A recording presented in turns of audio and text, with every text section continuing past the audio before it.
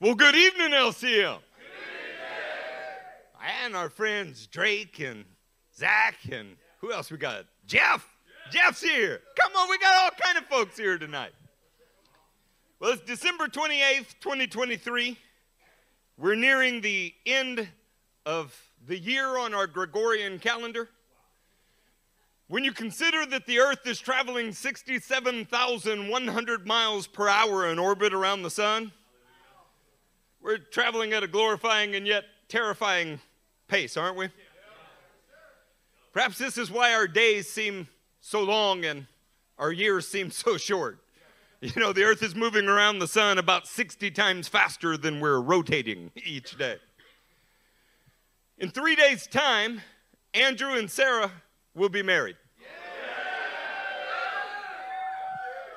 In 3 days' time, we will all be gathered around a bonfire at the Pow Pow Ranch.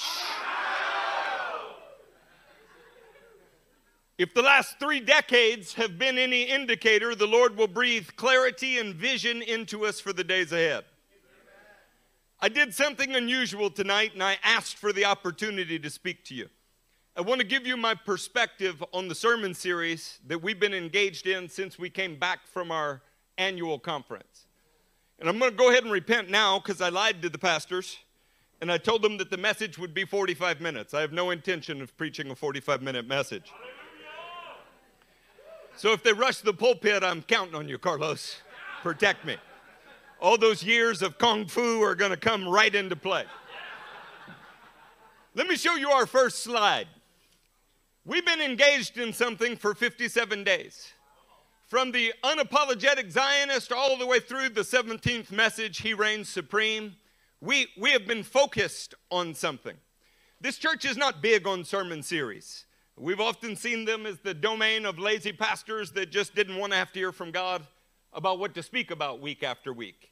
But the reality is, as the Lord is unveiling His plans to us, we're having to meditate on the same subjects for an extended period of time to understand it.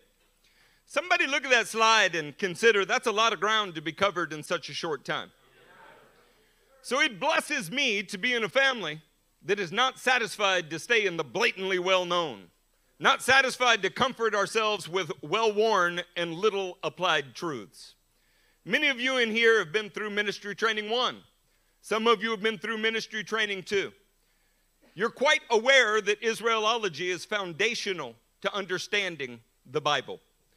More than that, it's probably the singular most neglected area of study in all of Christendom. I'm happy to say that we are not neglecting the Israel-dependent gospel or our mysterious inclusion in the biblical story. It's a difficult thing to begin to strain against the tide of historical teaching and properly transverse the biblical narrative. It's an even more difficult thing to do this in an open forum that is transparent, with every member able to and encouraged to present their own findings. You know, in most churches, you don't get the opportunity to give feedback. In here, we require it. We value the challenge. We like what we learn from it. Remember what Paul told Timothy in 2 Timothy 2:15. Do your best to present yourself to God as one approved, a worker who has no need to be ashamed, rightly handling the word of truth. Well, LCM, we have no reason to feel ashamed on any level of our interaction with the Word. We're men that are quite literally doing our very best to present ourselves to God as one approved. We boldly present our latest revelation, and we submit it before our brothers to be tested and approved. That's just exactly what Romans 16:10 says about Apelles and what we teach in our ministry training. Now, sometimes the revelation is not just tested and approved. Sometimes the scope of the revelation is actually improved, and that's our goal. Have y'all had some clarifying moments that improved your insight into the Word in the last 57 days? The title of tonight's message is No Exclusionary Truth. As we get into that topic tonight, let's read a passage from Acts that has defined the attitude of this family since the beginning of LCM, all the way back in 2002. Acts 17:11. Now these Jews were more noble than those in Thessalonica. They received the word with all eagerness, examining the scriptures daily to see if these things were so.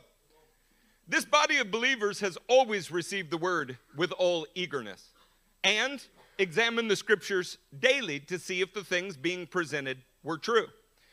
We've often valued the questions raised from a teaching more than the actual teaching. The reason that's true is because any teaching that promotes the personal and the corporate study of the word is promoting a continuing and growing relationship with the God of the word. So we're not in the business of just regurgitating well-known facts and getting you to parrot them back. Our job is to challenge and to be challenged. And in that discussion, we learn more about the God of the word. I'm satisfied that this objective has been met in our last 57 days of study in a sermon series that is really built around the centrality of Israel within the biblical text. I have to say that our timing was somewhat spirit-led and extremely fortuitous given what's going on in the world all around us. And we started it well before that was a thing. This subject is the study of a lifetime. And I want to encourage you to develop it over your lifetime. Let me introduce you to our topic tonight by restating our title. No Exclusionary Truth. It might be beneficial for you to consider an approximate definition of exclusionary truth so that you can determine what it is that I'm saying we have to avoid. Here's a definition straight from the Antichrist AI. Exclusionary truth is a term used to describe a statement or a belief that is limited to only one group or particular groups of people in a way that is unfair. It is a concept that is often used in legal context, such as the exclusionary rule, which prevents the government from using evidence gathered in violation of the defendant's constitutional rights. Now, you can relax. We're not going to veer from the domain of the scripture and venture into legal theory and practice. That would bore everybody in this room except Keith and a few of us that know what it is to have search and seizure that was illegal. Yeah. In the legal field, evidence that is obtained illegally is usually not admissible in court, even if the evidence is true. That's not the way that we're going to use the term tonight. We're Christians. For us, all that matters is truth.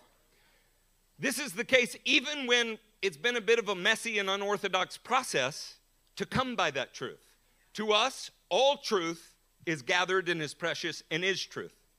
For our purposes tonight, what I mean by no exclusionary truth is that learning one true thing does not set aside another true thing. In fact, forgive me for doing it like this, but I want you to say something with me. Learning one truth does not set aside another truth.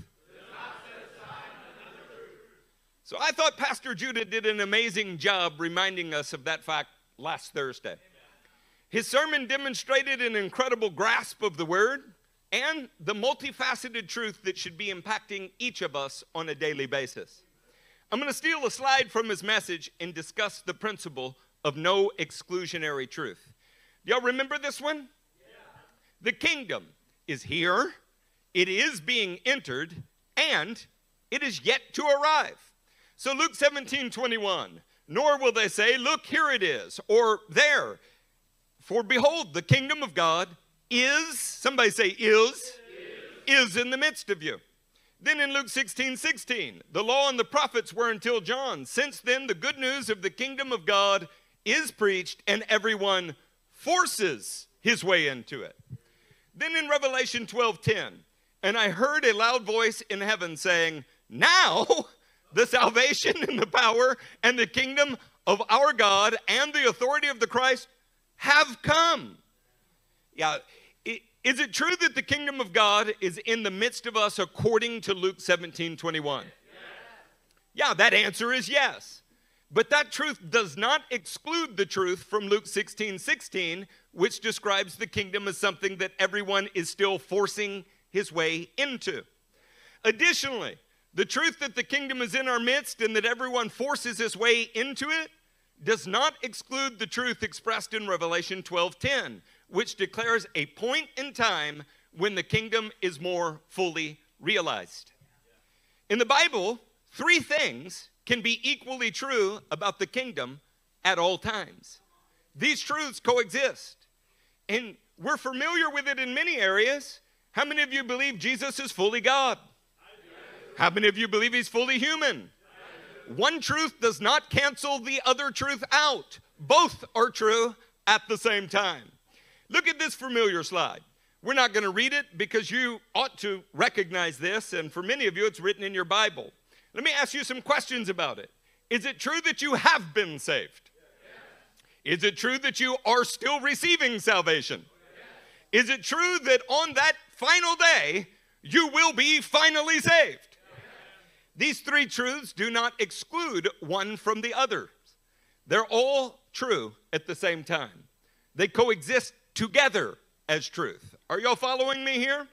There's no exclusionary truth in that. Judah illustrated this with the topic of sanctification. In fact, he did it with 7 things. He did it with sanctification. He did it with our priestly status. We are priest. We are being made into priest. What we will be is priest. He did it with our being the city of God. And he even did it with the term wife or bride of God or of Christ. Each of these subjects are presented in multiple tenses in the Bible, and more than one thing is true about them at any given time. Would somebody say, no exclusionary truth? No exclusionary truth. Rather than continue to restate these things, Judah already has taught you them. And if I continue on this path, I risk doing it with less eloquence and proficiency than he did. So I'm going to move on to some other topics. Let's talk about metaphors, similes, and analogies, because they all have limitations. They're often intended to convey relationships in a descriptive rather than a technically prescriptive manner. Is God described in the Bible as a father? But that metaphor is limited and does not mean that God procreated with a spouse.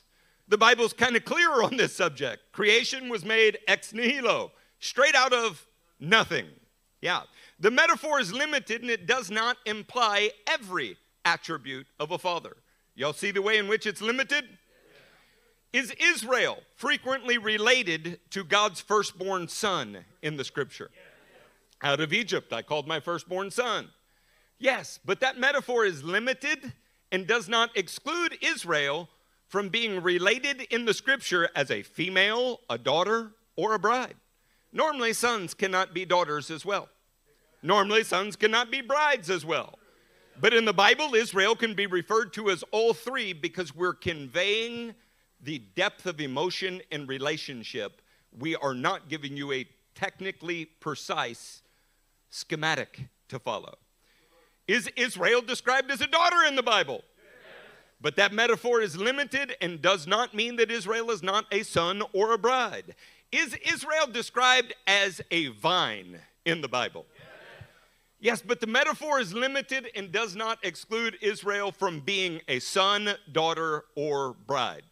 Now, maybe in California somebody's going to marry a plant, but normally those would be exclusionary truths. In the Bible, these are not exclusionary truths. These terms are used to convey deep relational meanings that are descriptive, and they are not meant to be technically precise. Nor did God intend for you to take them that way at all. Let's get to the point. The Bible uses colorful language to convey deep meanings, and the truth conveyed in a statement like, Israel is my firstborn son, does not exclude the truth that God also relates to Israel with him as a husband and Israel as a wife. This should be common sense.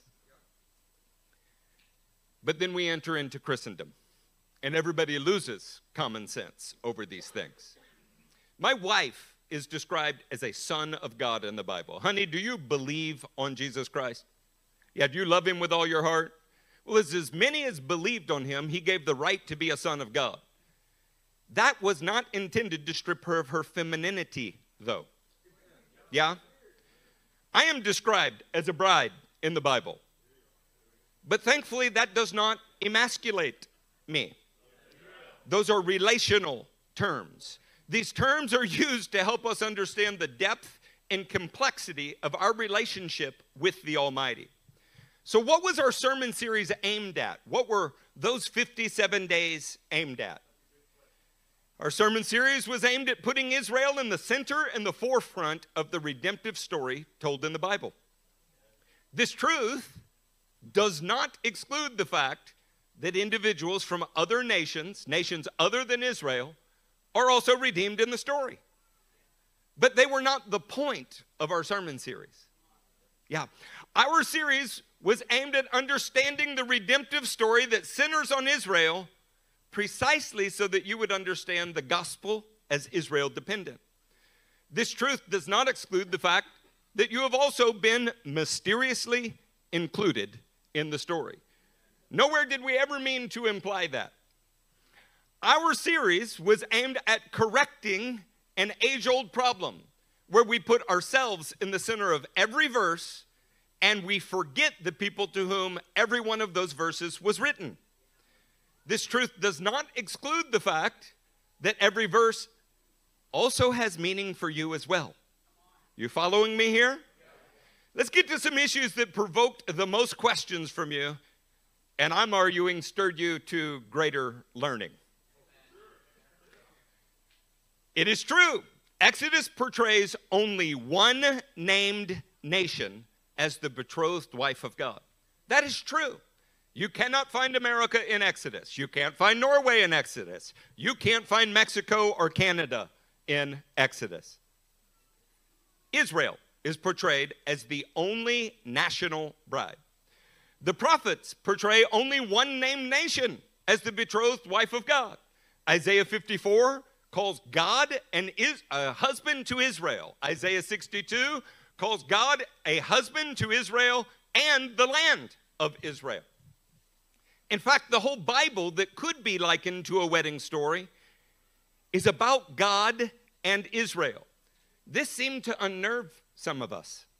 None of these truths are exclusionary of the fact that unnamed Gentile nations are also included in the imagery of the body of the groom and of the corporate makeup of the bride. Remember, these are metaphors that emphasize relationships. We're going to go see Andrew and Sarah get married. And in the reality, it's one man marrying one woman. In the metaphor, we're talking about a sevenfold, threefold, singular God that is marrying a nation of individuals as one nation. You see how metaphors kind of break down? In the Bible, to be married to more than one woman requires two women to be there. But if God is doing the marriage, he can call an entire nation a bride. It seems that when Revelation 19 was presented, with Israel as the bride and members of unnamed Gentile nations as mere wedding guests, well, you were provoked. You were provoked to study. And that's a good thing. I want you to understand something. This truth is not exclusionary. In other words, this imagery is descriptive language to convey a depth of relationship with only one named national entity. The book of Revelation names three nations. Three. Two march against the city of God, Gog and Magog. The only named national entity that is named positively in the entire book of Revelation is Israel.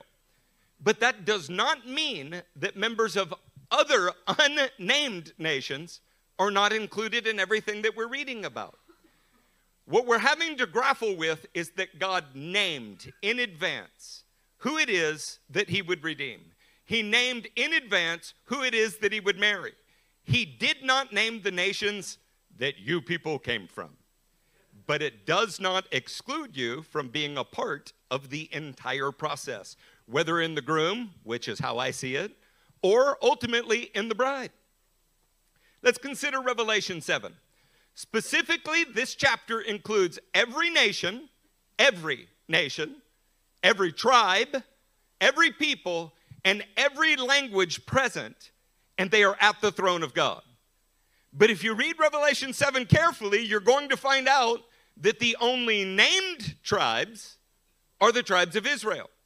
So everybody else remains anonymous. Israel is specifically identified. Our series was designed to put this kind of observation front and center in your thoughts. The gospel is Israel dependent, and the inclusion of Gentiles is mysterious. 2,000 years of preaching have altered the way that this truth has been approached by the average Christian, and you're included in that. Our hope was to reacquaint you with the perspective of Jews and Gentiles in the first century, before 2,000 years of making us the center of the story was preached about. Can y'all appreciate that? Yeah. So brothers and sisters in this room, since some of us were greatly disturbed in this, specifically that we portrayed you in the wedding party and not as the, like a big capital T-H-E, bride, I want to address that issue. It's unfortunate because if you survey the wedding imagery in the Bible, it reveals that Israelis, Israel, national Israel, are considered both the wedding party and the bride. And that's not offensive.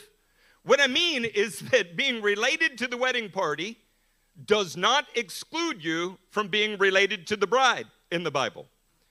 Let me give you two quick examples that concern national Israelis that we know. We know they're Jews, which means they are the national bride of God, and they are described as a wedding party. John 3:28. You yourselves bear me witness. By the way, who's speaking here? John the Immerser. You yourselves bear me witness that I said, I am not the Christ, but I have been sent before him. The one who has the bride is the bridegroom. The friend of the bridegroom who stands and hears him rejoices at the bridegroom's voice. Therefore, this joy of mine is now complete. Is John the Immerser a Jew? Yes.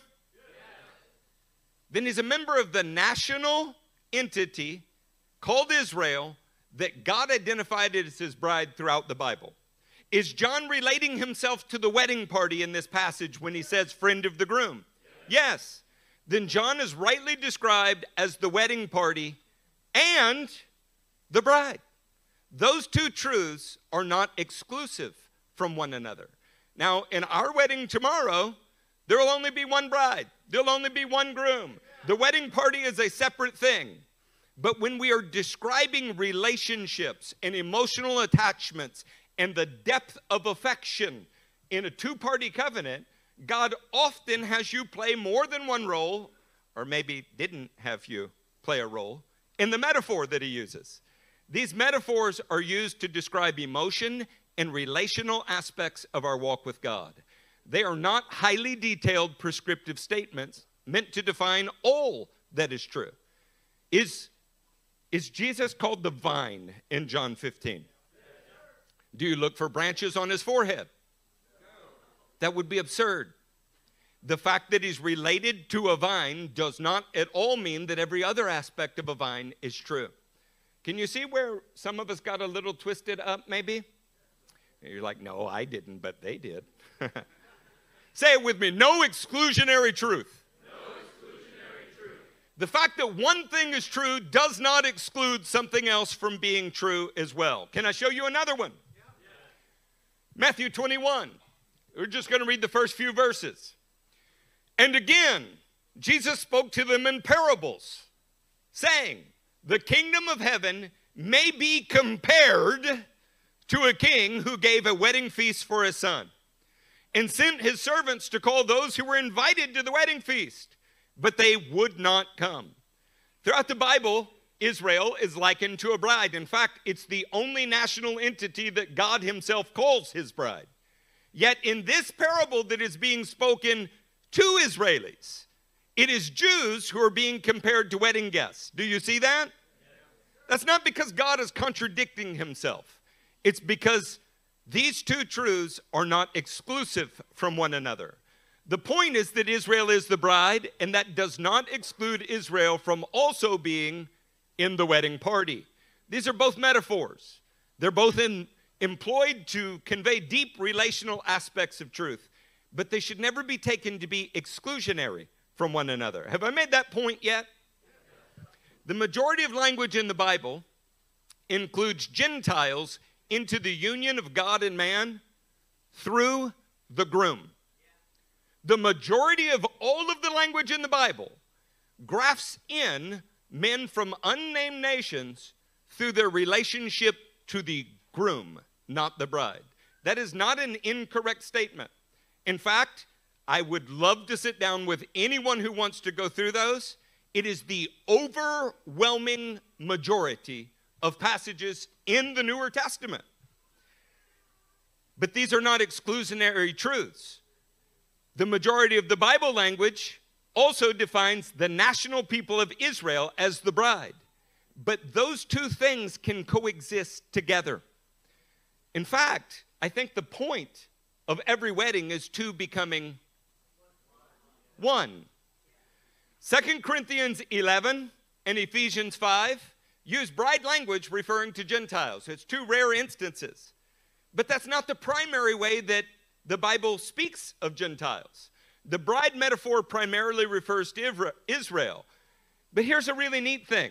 Since those truths are not exclusionary, whether Jew or Gentile, we are rightly said to be in the body of the groom and rightly to be said within the city of God, within the temple of God, within the priesthood, and on the wedding day, one with the bride as well. See, you can see how some people could get caught up with that.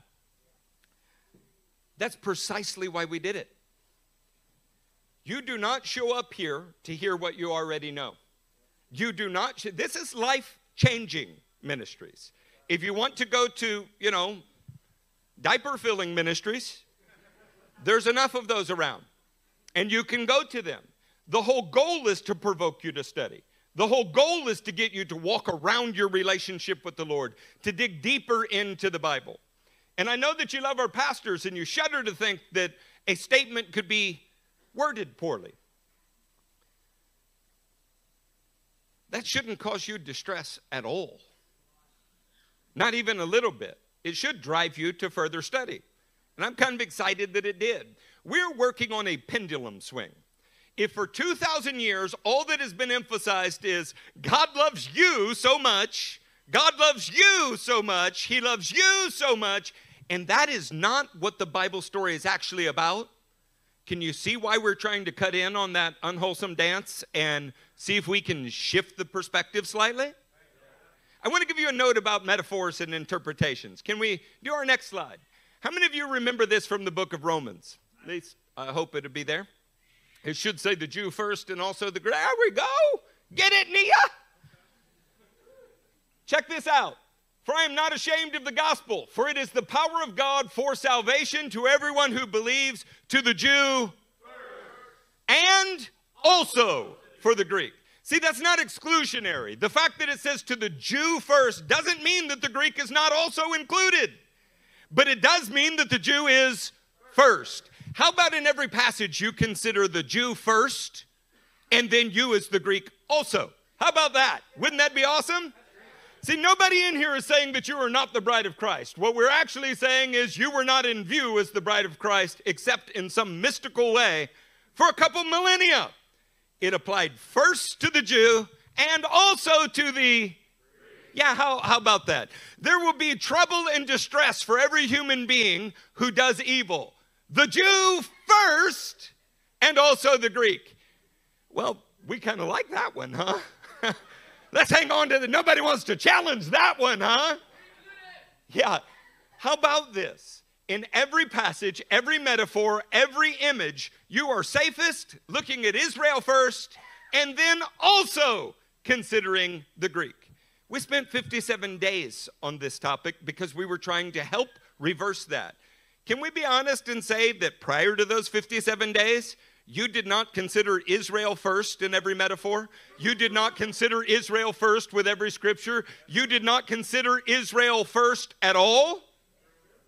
Yeah, Paul was the one who was brave enough to raise his hand. My hope is that these last 57 days have helped you to see the extent to which the biblical gospel is Israel dependent, and a greater appreciation for just how mysterious your inclusion is. I'm going to spend the rest of my time going over a few things from Romans. I had the opportunity to assist in teaching at the Arising Church, also with Refuge City Ministries. If you've not been following their Romans teaching, I hope you'll check it out. It's on YouTube and every other place that this generation gets everything from. And they are working through the book of Romans. They've done some things excellently. They've done some things that need to be improved. That's what a Bible study is. They've had some challenges from people in the congregation, challenges amongst themselves, and it is promoting study, which is the whole point, okay? We're not selling books, and we're not telling you that everything is perfect. We're letting you see our raw engagement with the text. The God's honest truth, by the way, if you want to hear about the book of Romans in a more comprehensive fashion, go there and look. And I taught for 2 hours on some things I'm briefly going to touch on, because our sermon today is no exclusionary truth. But I want to do some things from the book of Romans to help you understand the point of our series. Can we say that for many of us, for way too long, we've been in the center of the story? Okay, let's turn to Romans 1 with each other for just a second.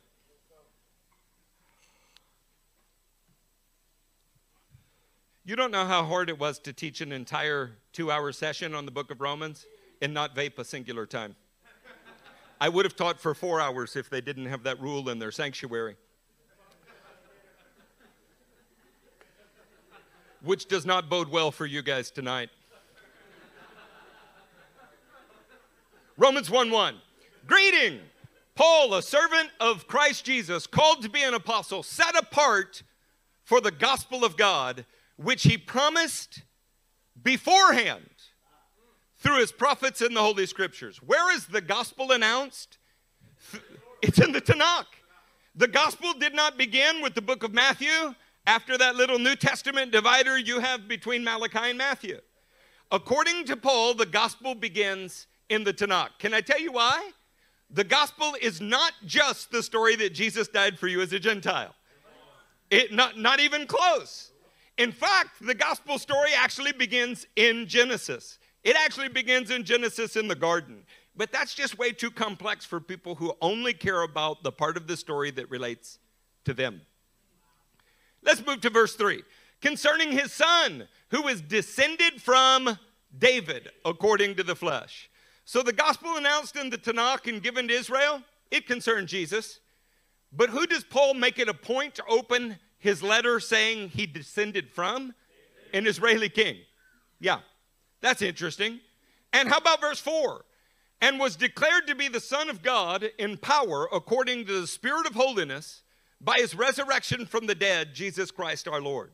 So this gospel that's announced in the Tanakh beforehand concerned an Israeli king descended from another Israeli king who is also declared to be the Son of God. Is that the way that you would have introduced the gospel story? But all of you love Paul. You believe he had it right, don't you?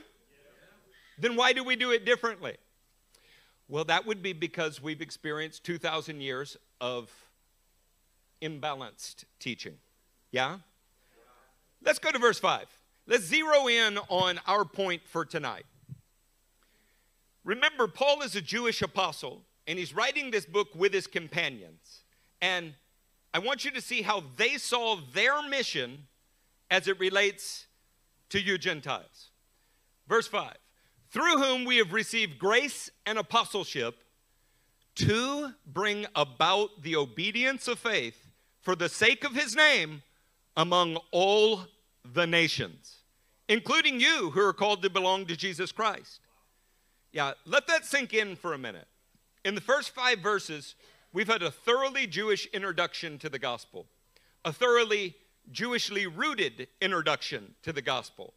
And then Paul begins to declare that he wanted to bring about the obedience of faith from among Gentiles for the sake of God's name. Okay, well, God's name is announced in the Tanakh. We could start an entire fight tonight with a lot of hell. Okay, see? One says, his name is Yahweh. Another goes, no, you got your vowel points wrong. In fact, all of that's wrong. It's Jehovah. Another goes, no, you should just say Yah. And on it goes. You know how you know his name? His character. Okay? You know his name by his character. I'm not saying the pronunciation's not important. I'm simply saying that God attached his name and his character to certain promises in the Tanakh. Did y'all learn that during those 57 days that God staked his name on the redemption of Israel? So Paul opens his letter making sure that you understand he is writing this letter so that from your trust in Messiah, your faith will flow in obedience to the things God staked his name on. That's the first 5 verses of Romans. Why are we doing this study? I don't know. Why did Paul write a letter to a church that he hadn't been to and start this way? Our salvation so often has been selfish. Our salvation has been about us and blessings for us and some televangelist that would run off with your wife if you left him alone. The whole point of the gospel is what God has staked his name to, and now that you trust him, there's an obedience that has to accompany that trust regarding what he staked his name on. Amen. That's how Romans opens. Do you think that sometimes if we looked at the beginning of a letter and the way the letter ended, we might have a better perspective on the letter? Well, that was the first chapter. Chapter 16 is mostly salutations. So I want to back up to chapter 15 where he's winding down his teaching, okay? As you get to chapter 15, my point from Romans 1 is the opening of Romans aims at bringing about your obedience of faith to the things God has already attached his own name to. Why did we do this series? We want an obedience coming from your faith to the things God attached his name to. Okay, when you were in 2nd grade as a Sunday school kid or whatever, and you're like, I don't know, my calling's to worship and love the Lord forever. And I don't mean to mock that, except I'm very intentionally mocking that. Yeah. When you stay that shallow forever, how will you participate in God's plan? You have no idea what it is. You know, what you're saying is I want to sit in the grandstand somewhere, enjoy the popcorn, and I didn't notice there was even a show or a progression of events. Okay, Romans 15, verse 15. I'm going to do it, Pastor. But on some points, I have written to you very boldly, because I knew that you were not whiny, sniveling little babies that couldn't handle it. But on some points, I have written to you very boldly, by way of reminder, because of the grace given me by God, to be a minister of Christ Jesus to the Gentiles in the priestly service of the gospel of God. You ready for it?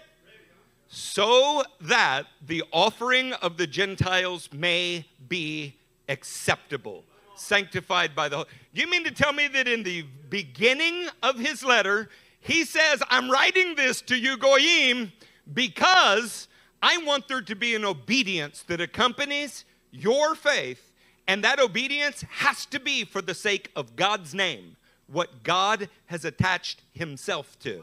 And at the end of the letter, he says, I just spent all of that ink and parchment and had my buddy write it down because I am aiming at your life being an acceptable sacrifice for what God wants to achieve. Okay, Paul is writing this letter so that we will know the plan of God and know our place in the plan of God, so that we are not just boxing the air wildly and achieving nothing. Or maybe more to the point in modern terms, sitting on our salvation, growing our blessed assurance without regard to anything God wants done on the earth. Yeah.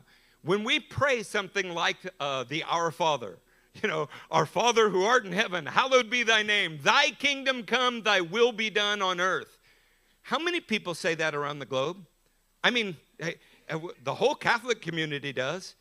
Do they have any idea who he promised the kingdom to, or what that kingdom is like, or what it takes to bring it about?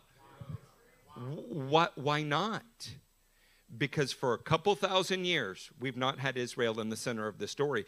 We took a mere 57 days. Just 57. And 17 messages to try to adjust your focal point so that you would see these things correctly. I think that was a fair thing to do, don't you? Yeah. The whole point is that you find out God's designed plan and play the particular role that he has for you to play in that redemptive plan. I mean, why does this church do mezuzah statements? Why do we have family banners? Why are we working to see what we're called to? This would be a little bit like understanding a tiny little sprocket inside of a transmission, but not knowing what a transmission does in the car. Okay? I just know my part. I just know. Well, grow up. Okay? This is life-changing ministries.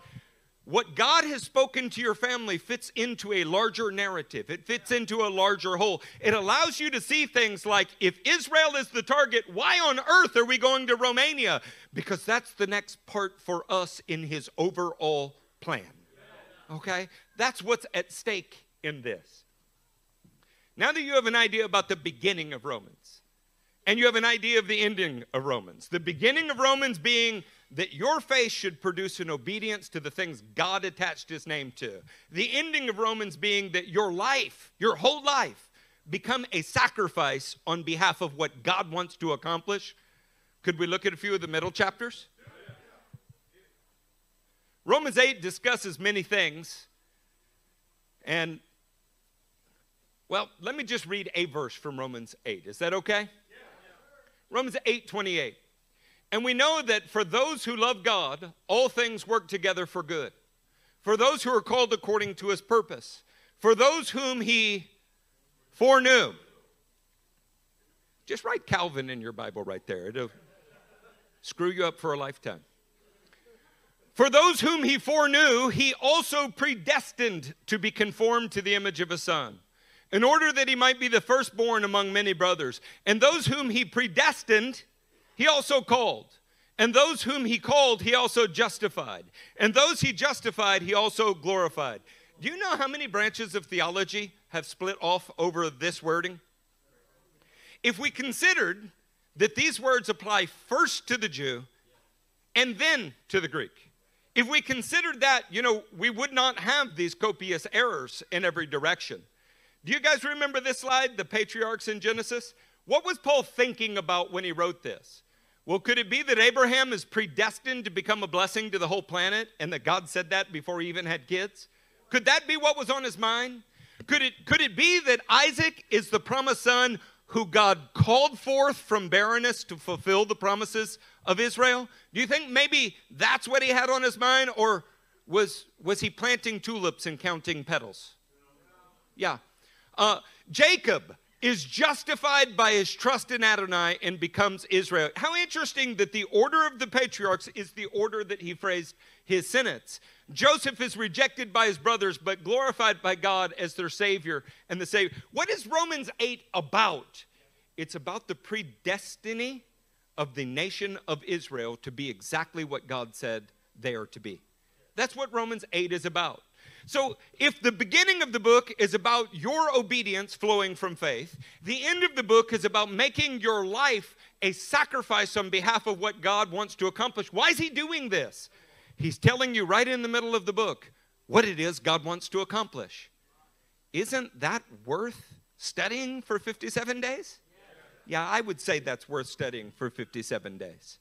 Look, how about Romans 9? Is it okay if we do Romans 9? Are y'all bored already? But Kelsey, are you doing all right? Yeah, well, if she's doing all right, we'll move forward. Okay, Romans 9. What does Romans 9 concern? Romans 9 concerns the ethics of God's sovereign choice of the nation of Israel. And in fact, the whole chapter is dedicated to making you understand that this is a matter of God's sovereignty. It's that God wanted this to occur, and that who are you to talk back to him about it? It's simply how he chose to organize his plan. Okay.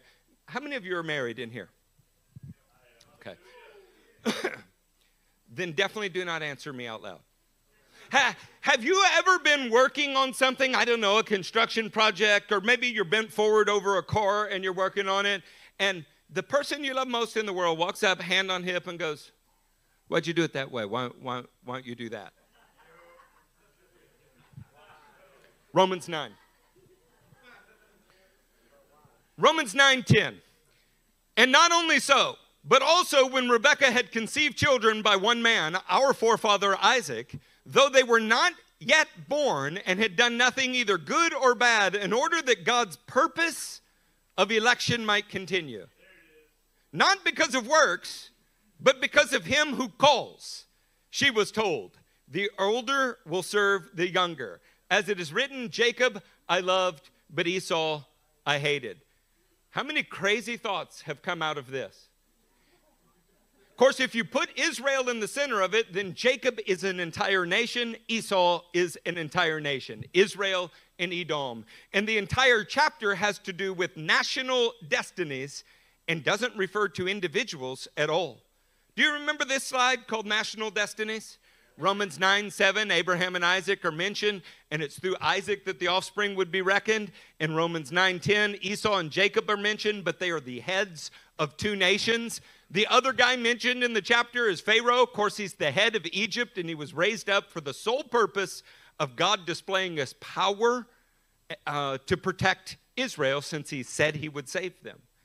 See, what you learn from Romans 9 and the overall scheme of the book is it's not enough for you to have faith in certain facts about Jesus. Well, I believed he died.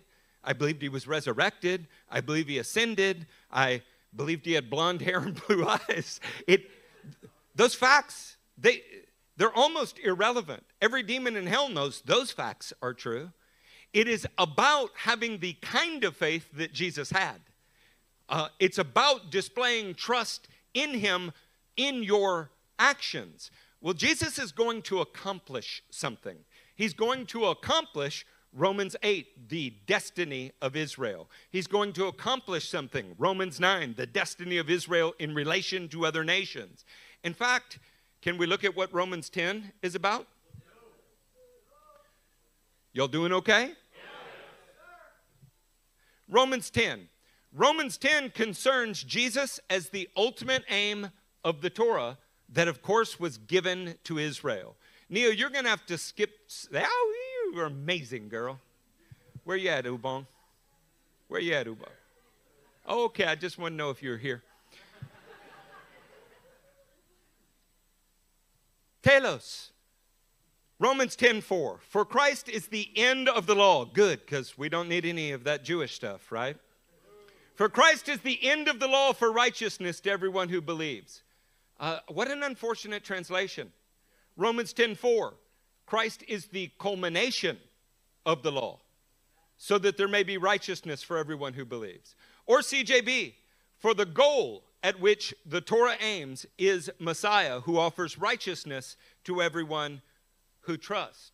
Why is Paul talking about the very culmination or full extent or goal of the law given to Israel being expressed in Christ?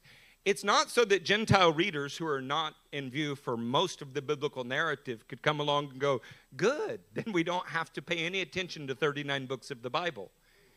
It was so that you would understand that the word that became flesh was the law of God that became flesh. That law was given to Israel and no other nation. Jesus appeared to the lost sheep of Israel. It was first for the Jew and also, and those two things are not exclusionary from one another.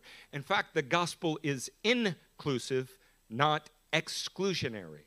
Okay? Are y'all following me so far? Yeah. You're pretty sure that you're in Christ, and you're not sure why we would challenge you about a bride of Christ statement or some. We're challenging you so that, is anybody else getting married in the world on New Year's Eve? You think somewhere somebody is? Okay, so there's another bride somewhere. But when we start talking about the wedding on New Year's Eve, who are we obviously talking about? That doesn't exclude the fact that there may be another wedding somewhere. This is just what we have in view. We're trying to get you to understand the primary way to view the Bible is Israel first and also a Greek. Did we achieve that? Okay. Then why don't we move to Romans 11? Is that okay? I don't want to recap everything here. I did this for a couple hours and at great length at a rising. And it's recorded for you if you want to see that. Listen to it. It's so good. What I want to do is put an exclamation point on why we have been covering what we have and why it felt important for us to do it. In Romans 11, look at verse 25. Lest you be wise in your own sight, I do not want you to be unaware of this mystery. That's quite a thing to say 11 chapters into a book. Yeah? A partial hardening has come upon Israel until the fullness of the Gentiles has come in. And in this way, all Israel will be saved. Yeah. Let me just keep reading. The deliverer will come from Zion. He will banish ungodliness from Jacob. And this will be my covenant with them when I take away their sins. As regards the gospel, they are enemies for your sake. But as regards election, they are beloved for the sake of their forefathers. For the gifts and the calling of God are irrevocable. Who has ever heard the verse, the gifts and calling of God are irrevocable, applied to somebody other than Israel? Raise your hand if you. Yeah, it's usually some chick that can sing, and then you find out she's a lesbian, and you're really surprised that she can still sing, and somebody goes, I don't know, she's called to God, and the gifts of calling are irrevocable. She's in sin, but she can still sing. This has nothing to do with individuals. Okay? Romans opens with one clear call. There must be obedient actions flowing from your faith in regard to what God's plan is. Romans closes with a clear call. Your life must become an acceptable offering for what God wants to accomplish. Romans 8 lays out that Israel is predestined. Romans 9 discusses the ethics of him choosing this in such a sovereign way. Romans 10 shows that everything that was ever given to Israel was both to lead up to Christ, and Christ is the living, breathing, walking example of. Romans 11 is about the salvation of Israel. Well, we've been through Deuteronomy together, and I'm not going to walk through that. I'm creeping up on an hour with you. But everything that Paul says in Romans 11 is found in Deuteronomy. You know that Deuteronomy says Israel is God's chosen inheritance. You know that, right? You can read Deuteronomy 32:8 in your own time. Is that exclusionary, though? They're the only nation that he said was his inheritance, but then the broader statement, and the whole earth is mine, kind of covers the rest of us, doesn't it? It's just that they were named, you were not named. So if you put Israel in the center of everything first and then consider how it applies to a Greek, you'll be on good footing. Okay? You know that Deuteronomy 32 predicts a hardening, and a hardening in part on Israel's part. And Deuteronomy 32 says that God would provoke them with a foolish nation. There we go. We were named. Aren't you happy? We were named. God foresaw the Biden administration, and we're there. Deuteronomy 32 closes with God saving Israel. This is the subject matter that Paul wrote Romans 11 from. So, let's do this then. Let's read Romans 11, 13 through 15. Now I am speaking to you, Gentiles. Finally, it's about us. Now I'm speaking to you, Gentiles. Inasmuch then as I am an apostle to the Gentiles, I magnify my ministry in order somehow to make my fellow Jews jealous and thus save some of them. So what is his point? When it is about you, It's about you so that you can be obedient from your faith, make your life sacrificial to accomplish for Israel what God staked his name on. That's the point. That's the point of everything that we were doing. And I'm glad that we ruffled your feathers. I'm glad that I got phone calls. I'm glad that there were texts. I'm glad that we got to sit together and we studied more. We thought about the best ways to say things. We didn't always achieve it. To free myself from that tonight, I've made no concerted effort to be careful how I say things. Look, God wants you to be used in a way that furthers his plan. That's what he wants. Okay? So let's do this then. If that's Romans 11, what is Romans 12? I appeal to you, therefore, brothers, by the mercies of God, to present your bodies as a living sacrifice, holy and acceptable to God, which is your spiritual act of worship. This is Paul's appeal to you, to have a sacrificial attitude towards the objectives of God. Can we say that Christianity needs that? Even the way we say this, I just need to know God's will for me. Maybe if you were praying about God's will for others, the Jew first, and also the Greek, you would have a more profound experience with the Lord. But as long as it stays me-centric, then it's going to stay shallow for a very long time. So we spent 57 days and 17 sermons helping you with that, because after all, this is life-changing ministries.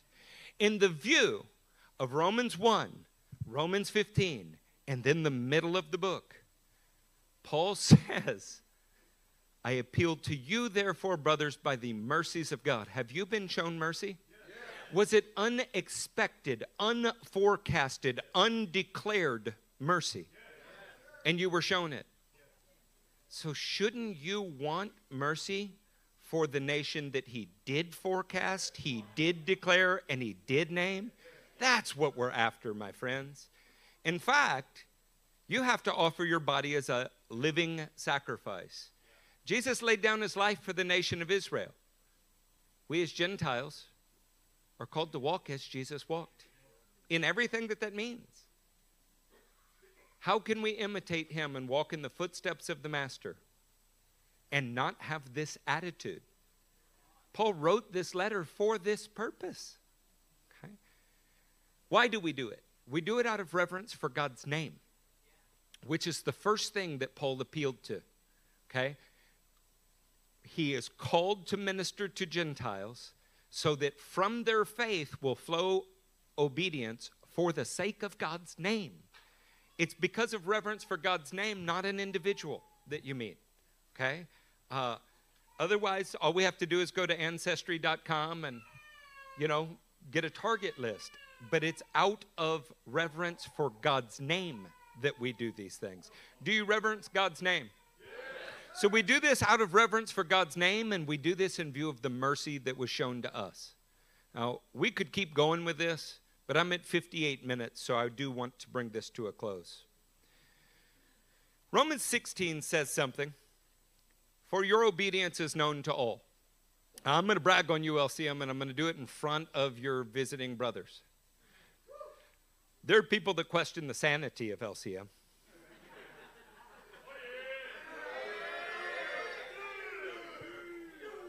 There are people that question the methods of LCM. I don't believe that there are serious Christians that question the obedience of LCM. Okay? I think our reputation is well deserved. It's holiness or die trying, right? That's who we are. What we're doing is expanding your understanding of God's plan. So, for your obedience is known to all, so that I rejoice over you. Can I tell you it's a happy day for me to come home? All of the churches are my family. They're pastored by men that I consider my sons. I love them all, but it is a happy day to come home here. And it made me extremely happy to hear that you were in turmoil over some things. Because it meant that you were studying. It meant that the pastors were pushing. It meant that we were not satisfied with the status quo. So that I rejoice over you. But I want you to be wise as to what is good and innocent as to what is evil. The God of peace will soon crush Satan under your feet. The grace of our Lord Jesus Christ be with you. What was the title of this message? I've forgotten. God's sovereign choice of Israel does not exclude you, but your exclusion of Israel could. Why are we talking about the things we're talking about? How could your life have obedience flowing from faith and your life become an acceptable sacrifice without reference to what God wants done on the earth? That's why we're covering these things. These 57 days have been in an effort for you to know your place in the plan so that you can crush Satan under your feet. That's what they've been about. And we keep saying 57 days, but this ministry has been Israel-centric since day one. We're just growing in that. A core fundamental value of this ministry is favor to Israel. Looking up at Miss Lindsay, I remember when she walked in the church the first time. She's like, "Are y'all Jews?" I'm like, obviously, you know. We want you to know God's plan so you can take seriously your role in that plan. Our final scripture, and worship team, you can walk up here. I don't know what we're going to do yet. I haven't decided, but I want to read something to you. This is Psalm 33. Look, an hour and 1 minute message for me is like 25% of norm. Y'all are to be happy about this. Psalm 33:10. The Lord brings the counsel of the nations to nothing. He frustrates the plans of the people. The counsel of the Lord stands forever. The plans of his heart to all generations. Blessed is the nation whose God is the Lord, the people whom he has chosen as his heritage. God has one redemptive plan, but he has plans for each one of you to play a part in his redemptive plan. Can somebody say that's an extraordinary honor? That's an extraordinary privilege. It's not our place to question why he chose to single out a particular nation. Although Deuteronomy 4 tells you why, but it's not our place. It's not our place to go, yeah, but what about? It's our place to understand his plan and ask how we can fit into it. If you have a sincerely God-given mezuzah, if you have a sincerely God-given family banner, if you have a sincere and active relationship with the Word, I promise the things he's already told you fit into this plan, and it's your job to figure out how. It's your job to go, okay, now Romania makes sense because we have to start somewhere. Our goal has not changed, and this is where God has said. Now Italy makes sense. Those things don't make sense if you don't understand the larger plan. I want you to know your place in God's plan. It'll keep you from being insecure. It'll keep you from being led off into error. It will keep you from being selfishly centered or selfishly ambitious. You will just want to make your life an acceptable offering before the King. Now, I'm not going to go through what the sacrifice of a fool is. Ecclesiastes teaches it. You don't get to offer just anything you want, because then he's not your Lord. He designs the sacrifice for you, and it has to be in reference to what he wants to accomplish on the earth. Anybody in here like a particular state? Like just, if you could move to a state based purely on natural reasons, you got one in mind?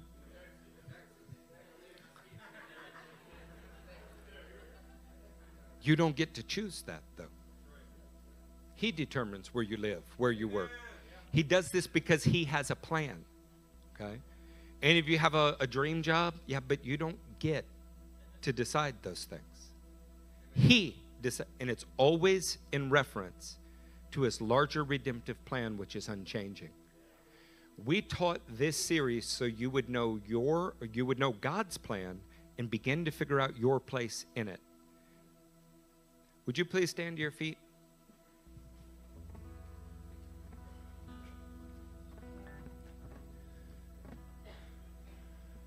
We're going to have an extraordinary time at a bonfire. For more than 3 decades, we've been gathering and seeking God as we ushered into a new orbital cycle. And if you look back through those, he's always been pushing us in certain directions. He's always breathing life into us for what is ahead. That's because he has a plan. And we're discovering our place in it. And he's going to keep breathing his revelation into us. You want to hear from God? You want to be close to him? Start to be concerned with the things that he's concerned about. Okay? This church was not formed as a Bless Me group. In God's name, it will never become a Bless Me group.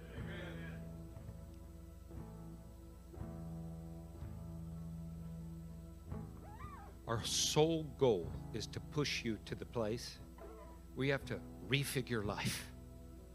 We try to do it every single week. And ask the Lord, am I really standing in your plan in the way that you want? Or have I settled for something lesser? If you do this regularly, he will start to solidify your identity. Your friendship with him will grow, and he will share his secrets with you. I wish that we all learned simply from hearing a perfect teaching. We don't. You learn from being challenged. You learn from points of disagreement. You learn from getting angry enough to open your Bible and prove somebody wrong and find out you were wrong. That's how we learn. Be glad that you have pastors who will do that for you, because most of them are just pansies who want to be liked. And you have men here that will dig in the Word, be humble, tell you when they made mistakes, and challenge you to your face. Some of us even like it. That's how a family grows. Life-changing ministries exist for your growth. Period. That's it. Because ministries come out of this room. In fact, we're about to see our 7th series of birthing of ministers. We'll talk to you about that at the bonfire. 7 times we've been through what we're doing right now. We want you to find your place in God's plan. Do you want that? Yes. Okay. We're going to pray. I'm not going to make some weird emotional appeal at the altar. I'm staring at people that I know. I know your lives. What I'm going to ask you to do, those of you that couldn't help it, check your watch, you're thinking about other things, break yourself free from the rut of religion that happens even to us. Break yourself free from the we stand at this time, we sit at this time, and take a moment while we worship and ask the Lord to direct your footsteps in his plan. I can promise you 30 years from now, you won't regret these few minutes. I can promise you that. And you can ask me how I know. If you take this seriously, he will ordain for you a path. He will show it to you. You will delight in it, and he will delight in you. Do you want that? Then let's take a moment and do that, okay? Father, may you protect us from what we think we know.